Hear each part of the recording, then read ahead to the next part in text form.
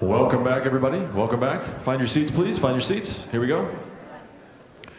Coming up next, we have Jerry Coyne is going to do our next presentation. Faith is not a virtue, the incompatibility of science and religion. He's a professor in the Department of Ecology and Evolution at the University of Chicago. He contributes to the New Republic, and he has a fantastic book called Why Evolution is True. It's, of course, on sale at the bookstore here, as are pretty much every speaker's book. So Why Evolution is True is really killer. Oh, by the way, were there fortune cookies at lunch? Is that true? That's awesome. That's awesome. Love it. Okay, here's the haiku. Science, religion, incompatibility? Ask Galileo. Please welcome Jerry Coyne.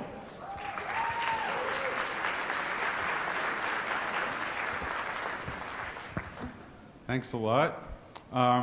It's muttered darkly in certain corners of the internet that the JREF tries to avoid religion, as among other forms of skepticism. Since I've been here, I've seen that dispelled, but I want to add my own bit to it today by talking a little bit about the subject of the book I'm writing now, which is the incompatibility of science and religion, i.e. faith is not a virtue, which typifies that kind of dichotomy. When I talked to DJ about what my topic should be for this meeting, he suggested that I talk about evolution, because he said nobody gets tired of evolution. And I responded, well, I do, because I've done it for 40 years and I've talked about it and I have a book on it already. So I really wanted to kind of illuminate that and talk about the stuff I was interested in, which is the compatibility of science and religion. And I realized when I decided to do that, that this really does bear on everything that the JREF talks about, because the incompatibility of science and religion depends critically on the difference between faith and having good reasons for what you believe. And that's the basis for all of the paranormal, psychic, and pseudo-phenomena that this foundation has spent its time investigating. And in fact, religion is the worst of all these phenomena. If you put religion up against Bigfoot in terms of its harmful effects on society, well, religion's going to be worse by 1,000-fold. So I don't feel so bad about talking about this today. Oops, sorry. So the fight, okay, so when I debated let me make sure. Okay, last October I debated a theologian, a Lutheran theologian at Charleston, South Carolina, on the topic of the relationship between science and religion. And we were each asked to make one statement that summarized our position. And the theologian from Chicago, Dr. Leah Schweitz, said this: faith is a precious gift. And when she said that, I suddenly realized, well, this is the whole difference between science and religion, because in science, faith is not a poison gift. It's what Christopher Hitchens called a precious gift. It's what Christopher Hitchens called a poison chalice. It's the inimical thing to science. We want to avoid faith at all possible. And by faith, I'm going to use the definition. I mean, Mark Twain's definition is, faith is believing what you know ain't so. But I'll use a little bit more sophisticated definition from the philosopher Walter Kaufmann: intense, confident belief that is not based on evidence sufficient to command assent from every reasonable person. I.e., faith is believing in things for which there's no good evidence, no evidence, or counter-evidence. So the fakers that I'm going to be fighting are not the Bigfooters, the UFOers, the homeopaths. It's what I call accommodationists. It's the people who claim that religion and science have this comity, that they go together hand in hand. They're not opposed to each other at all, but they're sort of partners in finding out the truth about the universe. Religion finds some truth, science finds the other. Together we can find out everything. And that's just blatant fakery in my point of view, because, well, it is. If you keep applauding, I won't be able to get finished on time. But I don't think religion's actually found out anything in the 20,000 years it's been going, and I'll point that out to you later. So the fakers I'm going after are what I call the accommodationists, those people who believe in this comedy between science and faith. They include the theologians, what I call faitheists, atheists who are nevertheless friendly towards religion, religion-friendly scientists, and science-friendly religionists. And believe me, although I saw somebody on the internet say Coyne's talk is beating a dead horse, this is a very live horse in the world today, the relationship between science and religion. I looked up over the past 113 years, since 1900, the number of books that have been published on the topic of the relationship between science and religion, and you can see it just goes up exponentially, with 15,500 in the last 30-odd years. That's, by the way, that's a book every 1.1 days.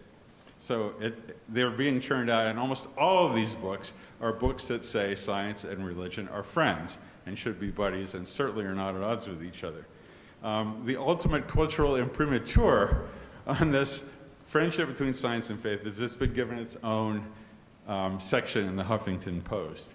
And almost all of these articles show how these two areas are friendly to one another. Even scientific organizations such as the National Science Foundation, the most prestigious organization of scientists we have in America, repeatedly issue statements that religion and science are not at odds with each other. Here's a statement, I won't read it, from the National Academies of Science, saying that science and religion are partners in being able to find human understanding in different ways. By the way, 92% of the members of this organization are atheists, so it's very strange that they would issue a statement like this in the first place, but they're trying to appeal to the constituency of religious people who support science in America.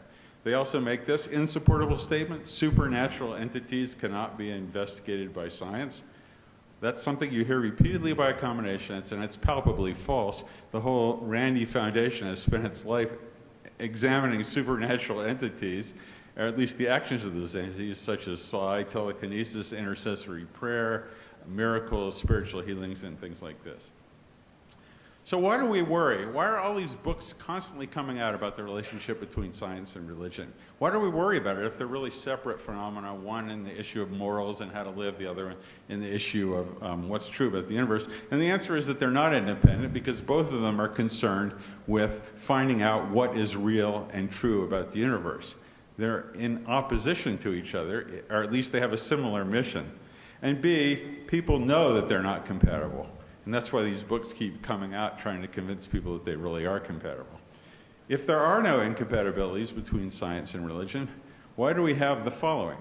Widespread opposition to evolution. If that's not an incompatibility, I don't know what is. There are many organizations, such as BioLogos, devoted to showing people how religion and science are harmonious. There are lots of theological books, I've given you the number, devoted to harmonizing science and religion. If you ask Americans at a poll, 55% of them will tell you that science and religion are often at odds with one another. And finally, scientists have about tenfold the rate of atheism as normal, or I don't say normal.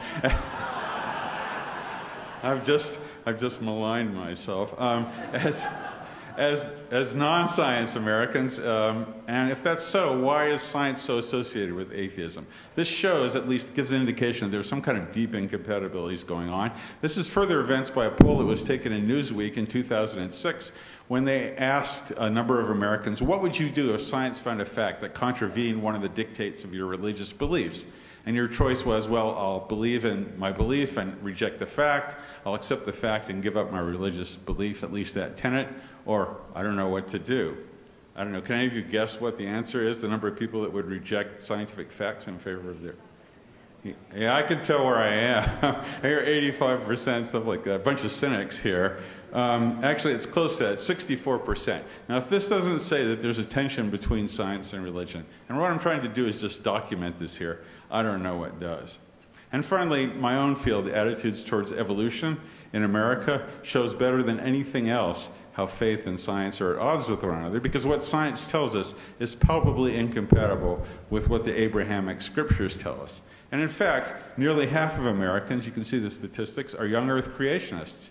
They reject everything that science, geology, and biology has told us in the last 150 years. Another third are theistic evolutionists.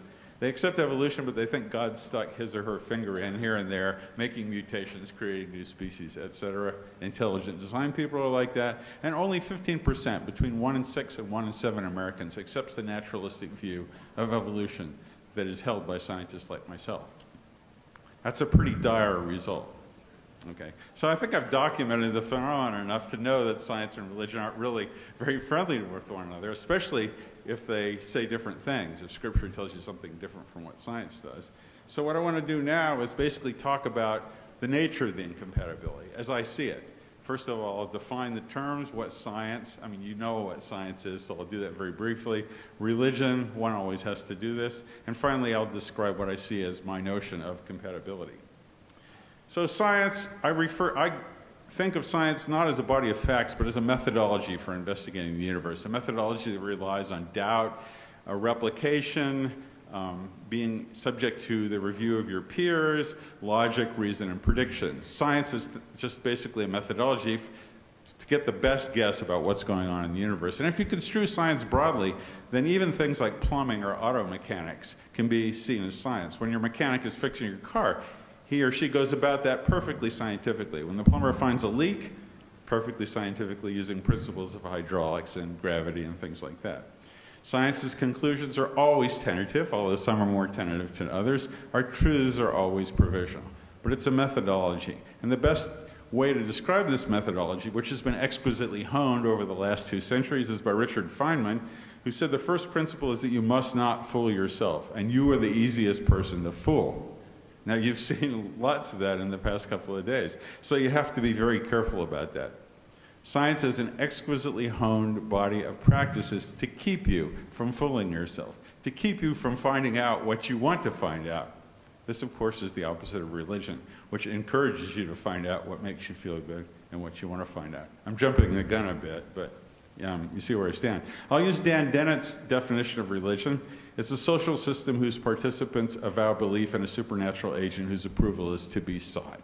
Now, I know this doesn't characterize everything you think is religion, but it does characterize the Abrahamic religions, which is mainly what I'm going to be talking about today. There are 2 aspects of this kind of religion that are important in my talk. First of all, it usually comes with the feeling that you have a personal relationship with this supernatural agent. And second of all, and this is very important, it usually comes, unlike science, with a code of conduct, a way that you're supposed to believe, or a way that you should believe and behave. And there's no doubt in my readings over the past 2 years on this subject that most theologians, except for apophatic ones like Karen Armstrong or Mark Vernon, think that religion really does hinge on believing certain things to be true about the universe. Here's a statement from the New Testament that testifies to that. If Christ is not risen, then our faith is in vain. But you can read all kinds of theologians, and I won't read these, that will verify this in modern times. That if the beliefs we have, if these foundational beliefs of our faith aren't right, then we shouldn't have our faith. So faith is not just about coming together in church and seeing your buddies and working in Habitat for Humanity. It rests very solidly on certain beliefs about the universe, which of course vary from believer to believer.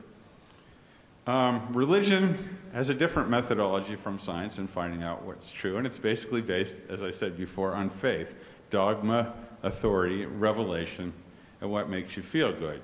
And again, this is encompassed in 2 statements from the New Testament: the assurance of things hoped for, the conviction of things not seen. The assurance of things hoped for means you find out what you want to find out. Okay. When I was debating the Lutheran theologian, I found, although this was not news to any of us, that when you go into the clergy, you often have to swear statements about what you believe is true. In fact, if you're a believer that's going to church, you have to swear things that are going to be true. Lutherans have to swear to a whole bunch of stuff. Here's a whole list of everything that a Lutheran has to swear to believe. You don't have to read that because it's pretty long. When the ministers take their, whatever they call their orders in the Lutheran Church, and also, I believe, in the Catholic Church, they have to swear certain things. The various creeds, like the Athanasian Creed, the Nicene Creed, the Apostles' Creed, these are all statements about you believe and what is true. And this is palpably different from what scientists do. When I became an evolutionary biologist, I was not forced to put my hand on the origin of species and say that I henceforth will swear to believe everything that Darwin said, which is good because a lot of what he said was wrong. I've taken one of these creeds, the Nicene Creed, which many of you probably recited in your youth, Catholics, Lutherans, and others, and I've certainly just put in red everything that is a faith statement that is actually an epistemic statement about what you believe. So everything in red are things about the universe that religious people maintain are true. That there is a God, that God sent his son down, the son was crucified, resurrected after 3 days, born of a virgin, by the way, is going to come back again and judge the living or the dead, and we'll have an afterlife, and you will gain that afterlife through belief in Jesus and baptism alone. These are all empirical statements about the way the world is. Granted, some of these are hard to test, but nevertheless, they are scientific statements. Now, when I'm debating scientists or other people who are accommodationists, they always say the same thing to demonstrate that religion and science are compatible. And that is, there's lots of religious scientists and there's lots of religious people who embrace science. So doesn't that show that those two areas are compatible? Here's two of them, Francis Collins on the left, head of the National Institutes of Health, Kenneth Miller, a Catholic on the right, a well-known textbook writer and ID opponent. These people are both religious and good scientists, so doesn't that mean that religion and science are compatible? And it only means they're compatible in the sense that they're capable of being held together. So if you sort of hold this puerile notion of compatibility, then you'd say things like marriage and adultery are compatible, because lots of married people are adulterers. Or if you want to anger some more people, you'd say, well, Catholicism and pedophilia are compatible. Because lots of Catholic priests are pedophiles. I mean something different from that. This is basically, unrealized cognitive dissonance.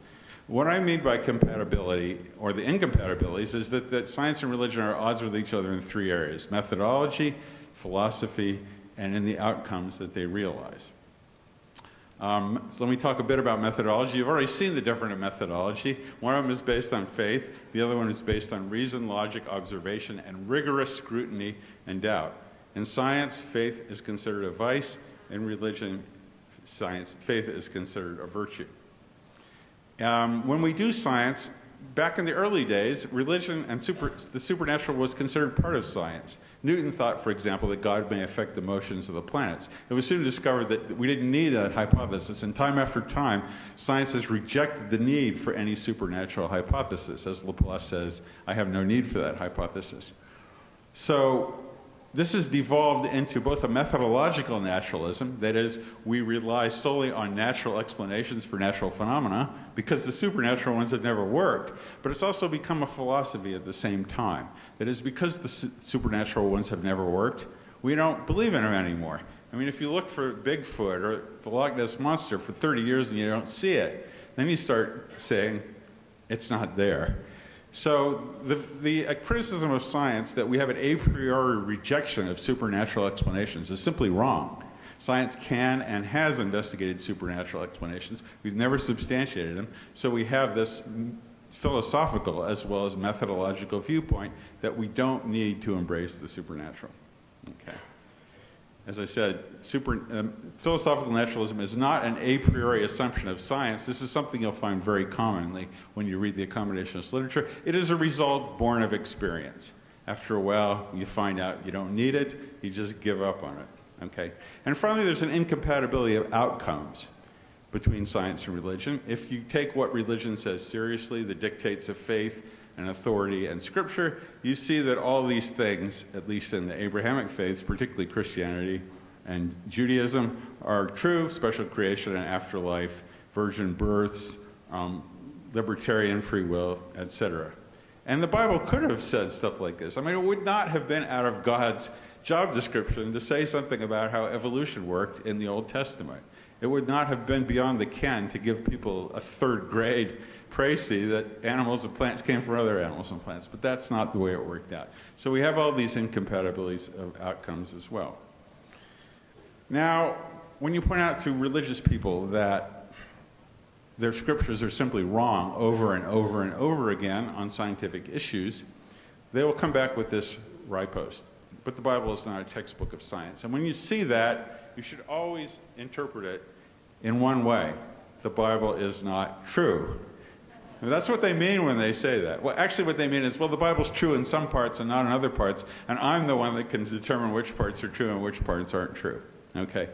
But the Bible does make statements and certain non-negotiables of faith that are bedrocks of faith. And, of course, the resurrection and virgin birth and things like that are bedrocks of Christianity.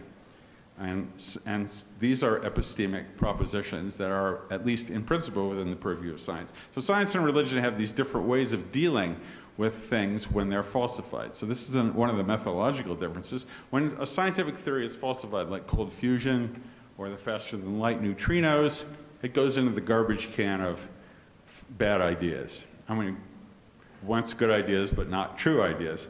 If a religious proposition like Adam and Eve or the Great Flood is falsified by science, it becomes a metaphor.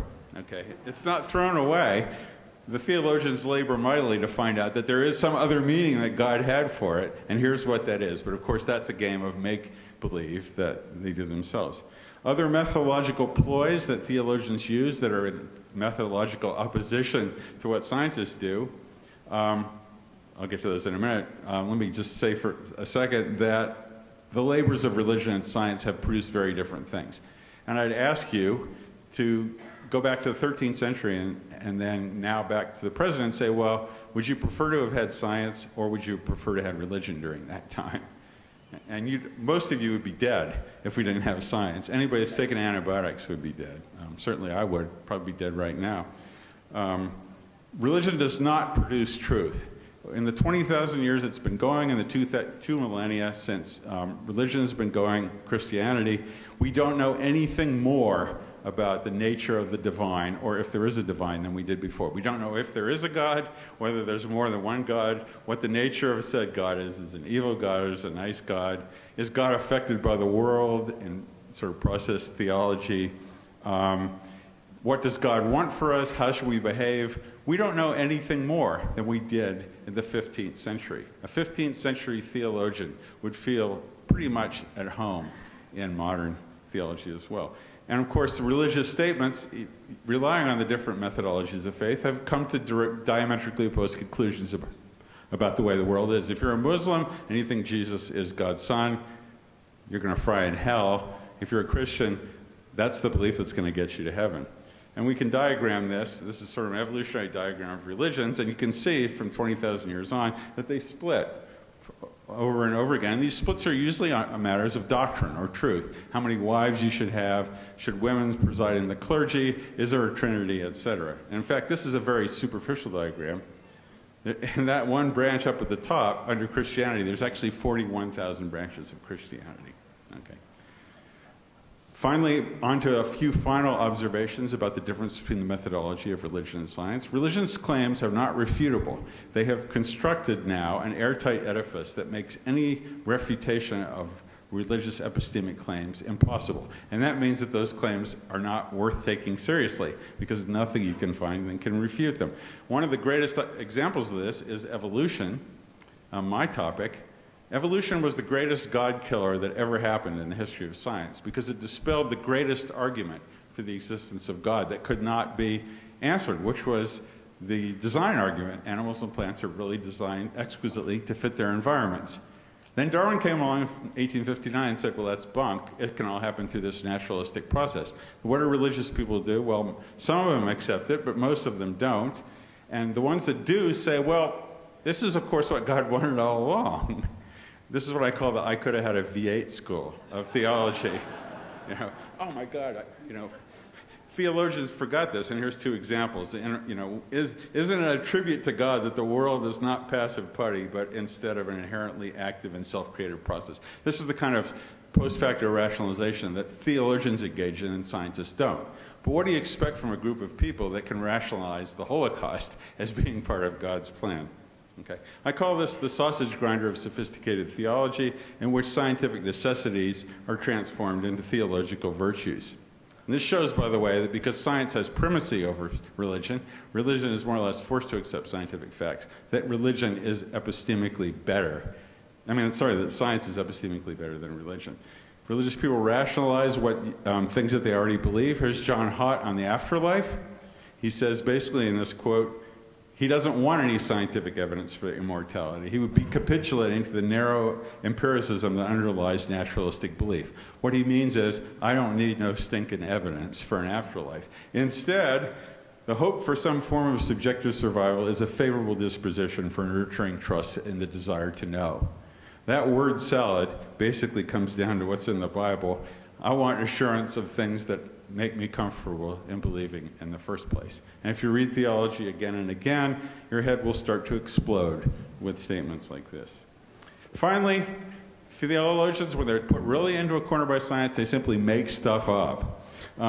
Here's John Polkinghorne, a respected scientist and religious person, a physicist, and Nicholas Beale, answering the time-worn question, why can't we see God? He used to be there back in the Old Testament days. He's not here anymore. Why is God hidden? and theologians have many answers for this.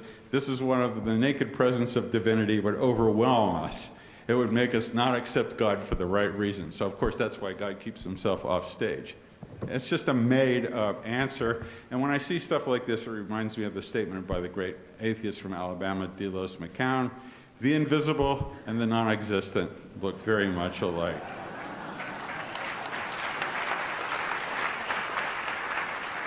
And think about that the next time you hear a religious person say, you can't prove a negative. Ask them about the Loch Ness Monster, Bigfoot, or ask them to prove, tell me you can prove that I don't have $1 billion in my bank account. Okay, we also have evidence against gods if you really want to get down to it, down and dirty. If you fight with the pigs, you get dirty, but the pigs like it. There's no evidence for divinity or miracles. We have evidence against intercessory prayer. The evidence that used to be adduced for God has now been dispelled by science. We have this problem of theodicy, which is a really tough one, and I've never seen a theologian deal adequately with the presence of unjustifiable suffering, like brain tumors in children or tsunamis that kill innocent people. Their explanations are laughable if they weren't so sad. These people could be gainfully employed, but they're making money making up answers about why God sent tsunamis. And finally, the Earth is going to be toast in 2.3 billion years. We're all going to be swallowed up by the sun. That doesn't really comport with the plan of a beneficent and caring God. Now, religion will fight back when they're in the corner. They have a number of accusations, not trying to maintain that their truth statements are true, but they come back and say, well, science doesn't know everything. Science is wrong on a number of fronts. And I just wanted to list a few of these because you're going to come up against these if you argue the topic like I do. There are ways of knowing other than science. I maintain that there are not, if you construe science broadly as the combination of reason and empirical investigation. But I'll be glad to discuss this with you during this conference. Science can't prove that God doesn't exist. Science can't prove anything. We can only make probability statements, and the probability is God doesn't exist. Science has been misused. That's something for religion to say. Science gives us no moral grounding. Well, neither does religion, if you believe in the Euthyphro dilemma. Science fosters scientism, the view that science is the only reliable guide to truth. Well, I think it is, basically, if you construe it broadly.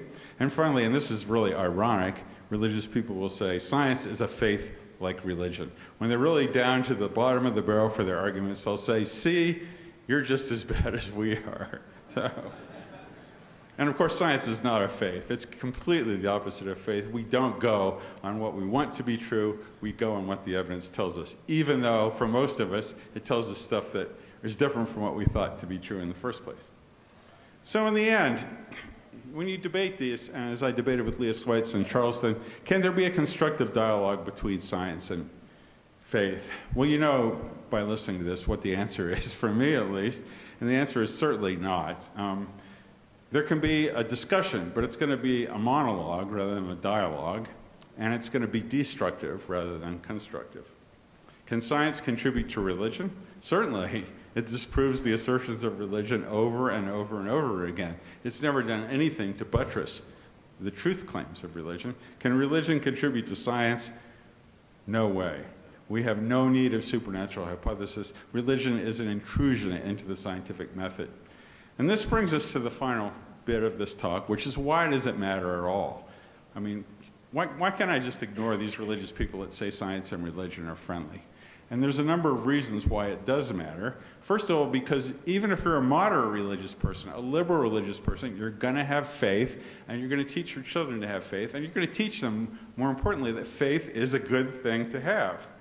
But it's not, because faith is believing for bad reasons, or no reasons, or in the face of reason. So we should not encourage people, even in the most liberal Episcopalian churches, to have faith in anything. That's what the James Randi Foundation is all about, as far as I can see from my brief stint here. Sam Harris has said, pretending to be certain when one isn't. Indeed, pretending to be certain about propositions for which no evidence is even conceivable is both an intellectual and a moral failing.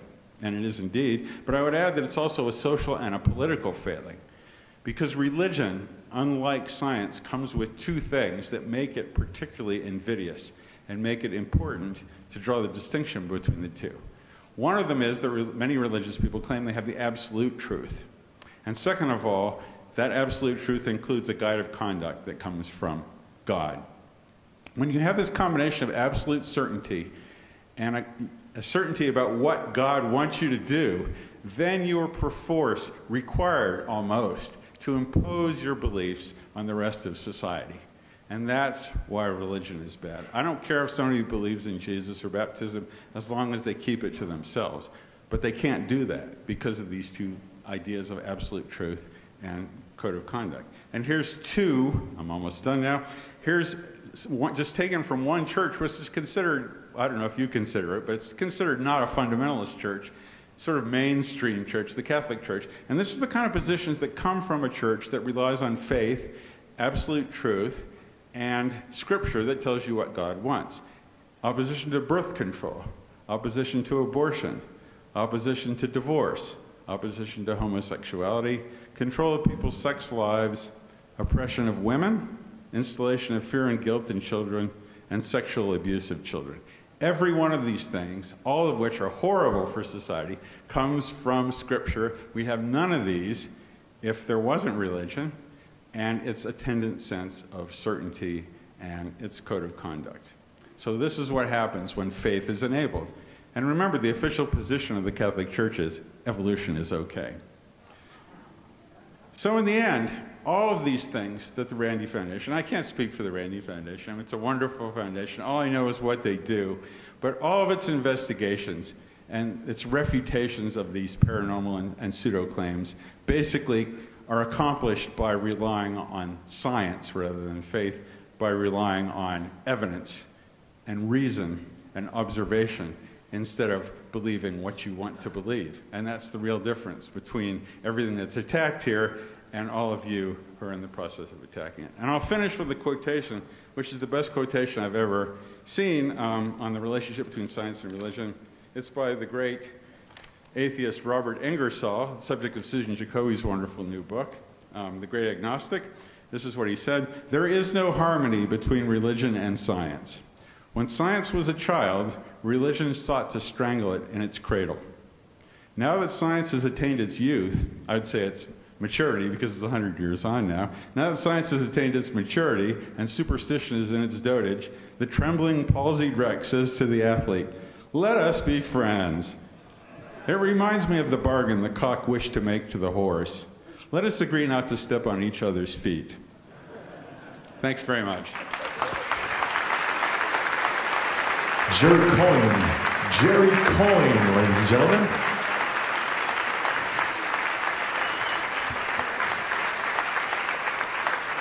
Yes, indeed.